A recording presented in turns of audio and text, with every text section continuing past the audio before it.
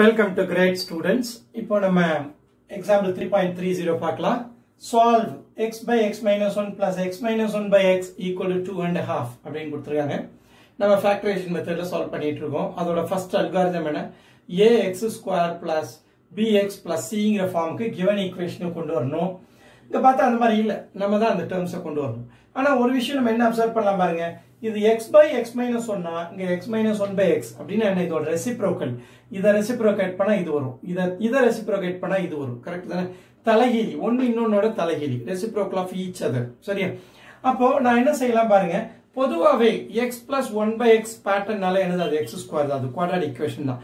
அப்போ இந்த ஈக்குவேஷன் வந்து நான் y plus 1 by y ன்னு எழுத போறேன். சப்ஸ்டிட்யூட் பண்ணி.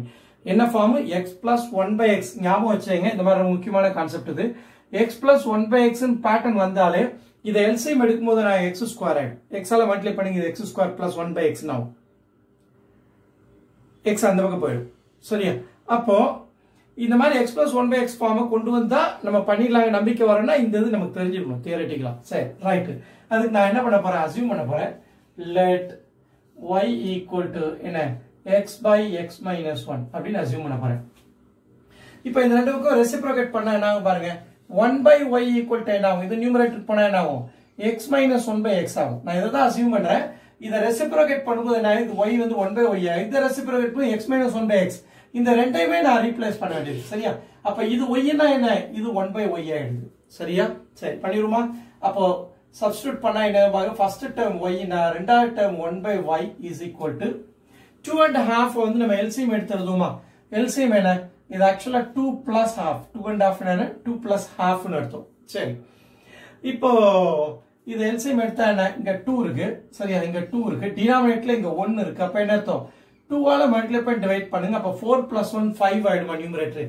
2 into 2 4, 4 plus 1 5. டினாமினேட்டர்ல whole divide by 2. சரி, 5 by 2. அப்போ ஈக்குவேஷன் எப்படி ஆக போகுது? y plus 1 by y is equal to 5 by 2. சரி. இன்னும் நம்ம எந்த ஃபார்முக்கு வரல? ax square plus by plus c ஃபார்முக்கு இன்னும் சம் வரல. அதுக்கு நான் என்ன செய்யலாம் பாருங்க.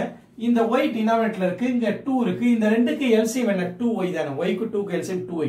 அப்ப ஈக்குவேஷன் நம்ம 2y ஆல மல்டிப்ளை பண்ணிடுவோம். into 2y பண்ணுங்க. எவ்ரி டேர்ம் 2y ஆல மல்டிப்ளை பண்ணுங்க.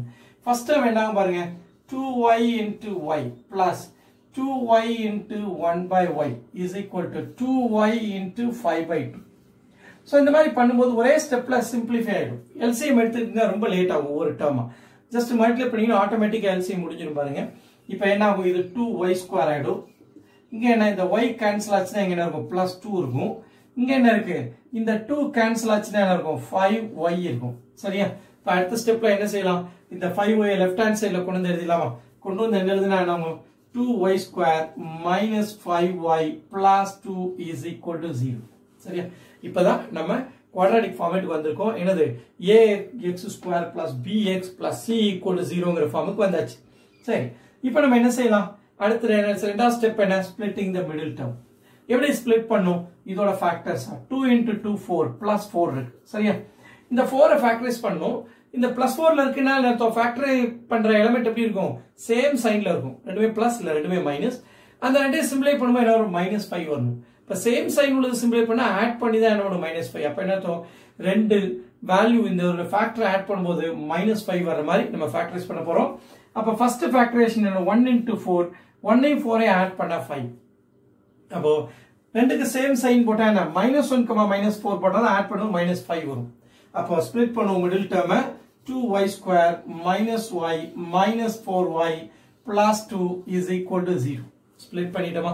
இப்போ அடுத்து நம்ம என்ன செய்ய போறோம்? இத லீனியர் ஃபேக்டரா மாத்த போறோம். ப்ராடக்ட் ஆஃப் 2 லீனியர் ஃபேக்டரா மாத்த போறோம். எப்படி இருக்கும் பாருங்க. இந்த ரெண்டுலயும் நான் y காமனா எடுத்தா என்ன ஆகும் பாருங்க. இது 2y minus 1 ஆகும். இந்த ரெண்டுலயும் நான் என்ன காமனா எடுக்கலாம்? -2 காமனா எடுத்துடலாமா? -2 காமனா எடுத்தா இங்க மிச்சம் என்ன இருக்கு பாருங்க. இதுல ஒரு 2y இருக்கும். இதுல -2 வெளிய வந்ததனால இங்க -1 இருக்கும். -1 into -2 plus 2. சரியா போச்சா? This is equal to 0. இப்போ லீனியர் ஃபேக்டரை எழுத வைக்கிறோம்லாம். இந்த 2y minus 1 இந்த ரெண்டுல இருக்கிறத காமனா எடுத்தீங்க மிச்சம் என்ன இருக்கும்? y minus 2 equal to 0.